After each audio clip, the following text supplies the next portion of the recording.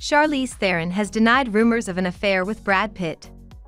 Charlize Theron talked about her feud with Angelina Jolie. It turns out that everything is much simpler, and there is no animosity, because even if Charlize crosses paths with Jolie, it happens once a year at best. And Charlize Theron is totally indifferent to the rumors.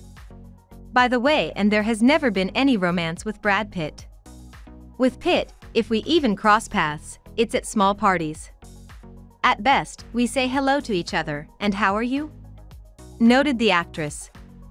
In January of this year, Western media reported that Charlize Theron and Angelina Jolie can't stand each other. It was said that the feud between the actresses began many years ago, and the reason for this was the roles in the movies, for which they fought. It's been almost 6 months and Therron finally got a chance to comment on these rumors. "I hardly know her. We're not friends, we don't hang out together.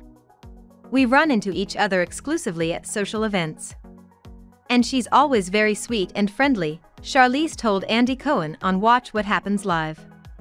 It should be noted that earlier this year, the press wrote not only about the feud between Therron and Jolie, but also about Therron's romance with Jolie's ex-spouse Brad Pitt. Of course, reporters couldn't find any evidence of it, but we all remember the story of Katie Holmes and Jamie Foxx, who successfully hid their relationship for several years.